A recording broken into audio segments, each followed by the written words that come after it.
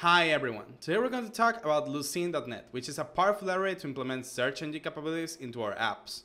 It's a port from the original Java Lucene Search API, and it has a lot of features like spell checking and auto suggestions. So why don't we try it out? Let's begin by creating a console application.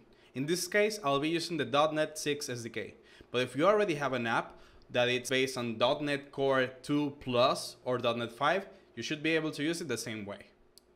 To create a .NET console application, we do .NET new console.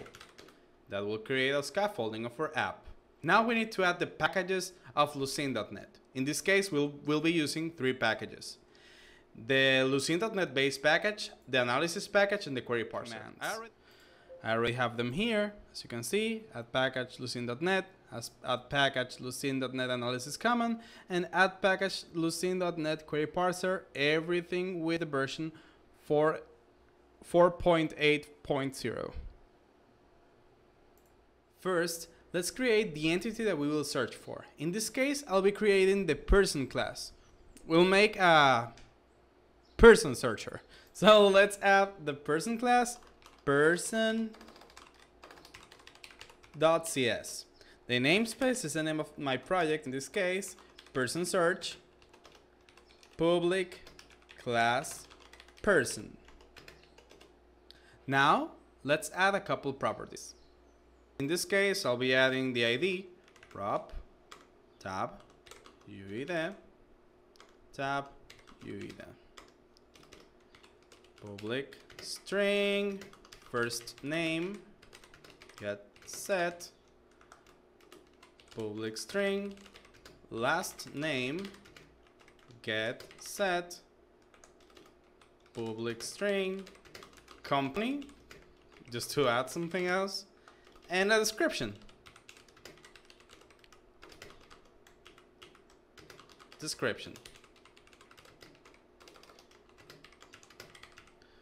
We're getting some warnings, and it's because on .NET 6 we need to add the nullable sign to our properties, even though they weren't that way before.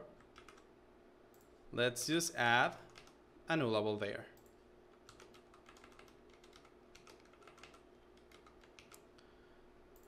That should make it for our model, and that's what we'll be searching for in the search engine. Now let's create our search engine class. In this case, I'll be calling it person search engine, and it will manage the indexes and the whole implementation of Lucene. Let's add person search engine.cs, the same namespace, which is the project name person search, and a public class called person search engine.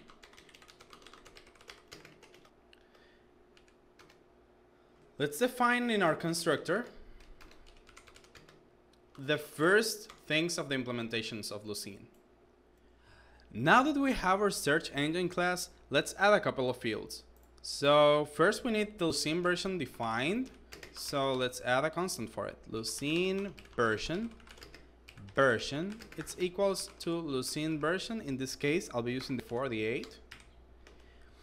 We require an analyzer, which is the one that's going to tokenize our data, making it easier to find in the index. So analyzer, I add the underscore because it's going to be a field. New standard analyzer. It requires the version that we already have. Now we need to make a decision of where our index is going to be stored. If we wanted to have it on the RAM or the file system. The RAM, it's really quick, but of course it's going to mean a lot of consumption of the machine resources. And the file system, it's a little bit slower, but it will help us because it will allow us to have a really big size of data. So it depends on your needs. In this case, I'll be using the RAM directory. It's a field, so directory equal new RAM directory. Now we have our directory, and we need to define an index writer, which is the one that will take our data and add it to the directory. So let's add a config for it. Config new index writer config.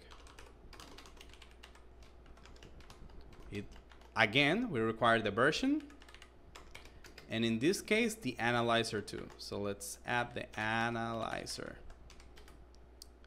Let's add a writer as a field too. Writer, new index writer. This one requires the directory which we already have, and the config which we created. Now let's set this as fields really quick. Field and read only field. Now that we have everything, we should add our data to the writer. So let's add a method for it. Public void add persons, should be people, well, persons to index. So, and it will receive an enumerable of person called persons.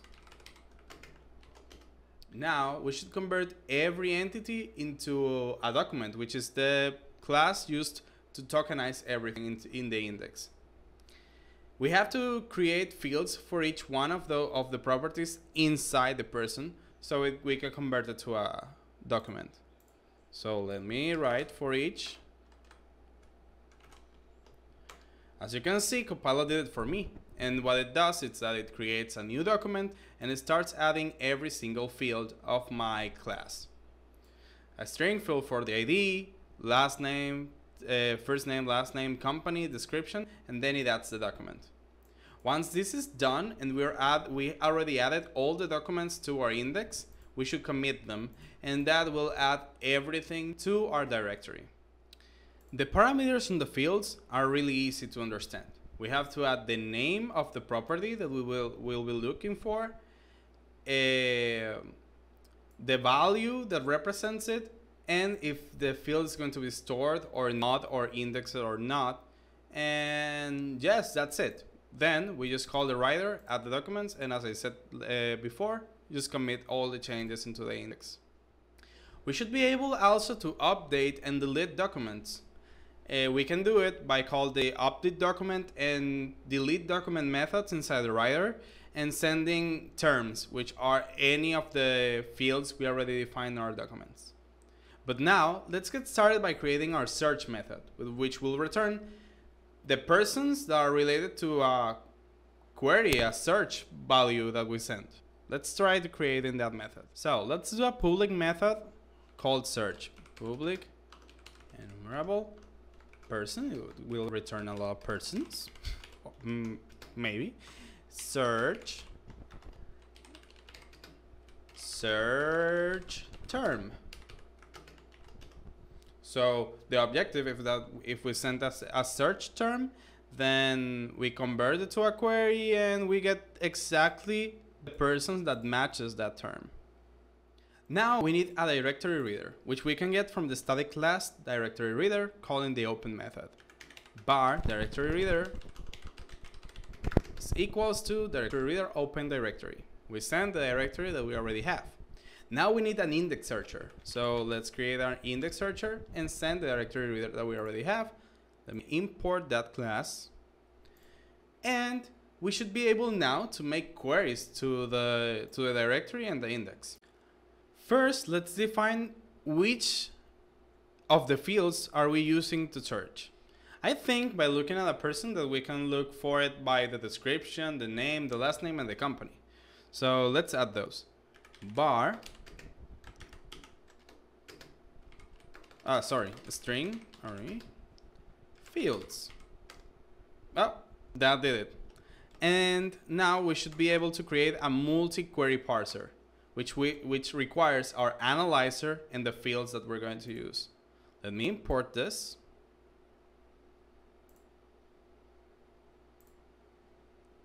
Also, we need to send it the Lucene version. So let's change that to a global constant.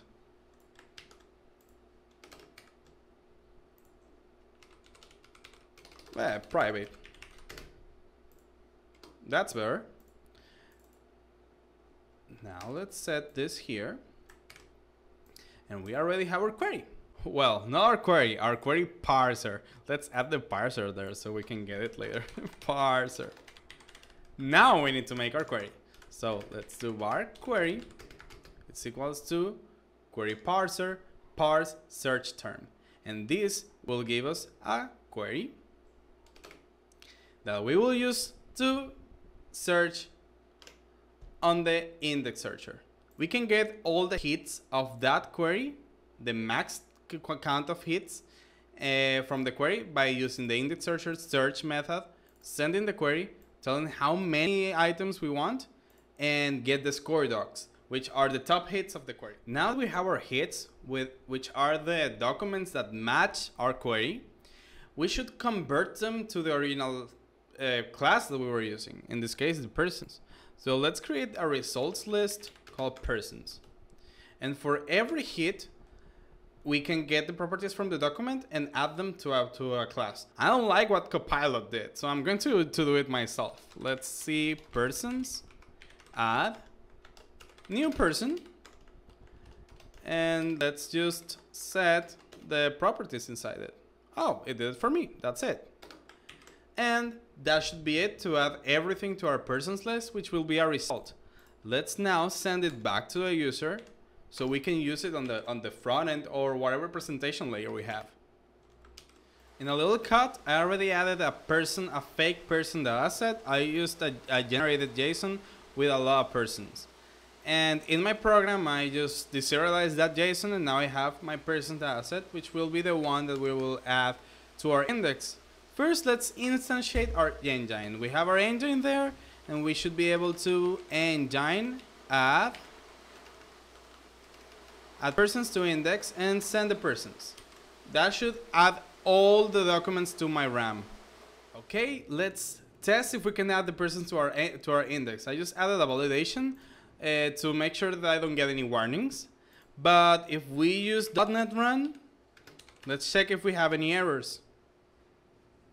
Seems like it ran fine. So, okay, let's make a test.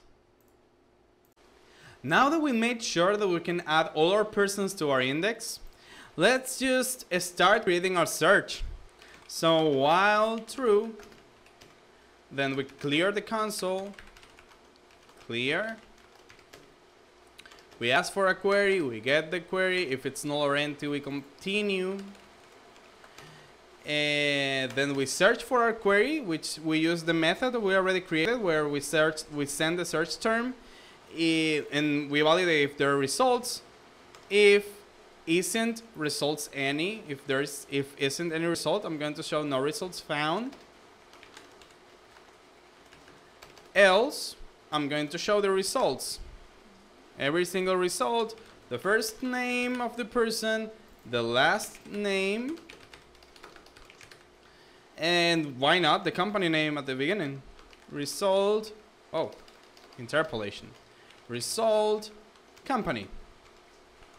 A little dash here. Now we have our queued results, and we need to press any key to continue. Oh, there it is. And read key. Okay. Now that we have our search logic, let's see what Lucene can provide us. So let's run this .NET run, and it's asking for a query. So if I search for anything on the data, maybe Joe, it in a really quick way shows me the results. We can search for anything. Let's try Potter. It gave me everything. Let's try for a company like Kodak's that was there. As you can see, the performance is great, and it's not a lot of code. Then if we make a summary of everything, we just have a search engine which manages the logic of our index and our class. That's it for this video. That's a scratch in the surface of what Lucene can do. Don't forget to check the documentation to learn something new or check new features. If you like this video, please press the like button, subscribe or comment. That will be much appreciated. Don't forget to check all the other content we have. It's incredible. I know you're gonna like it. Enjoy your coding. Bye.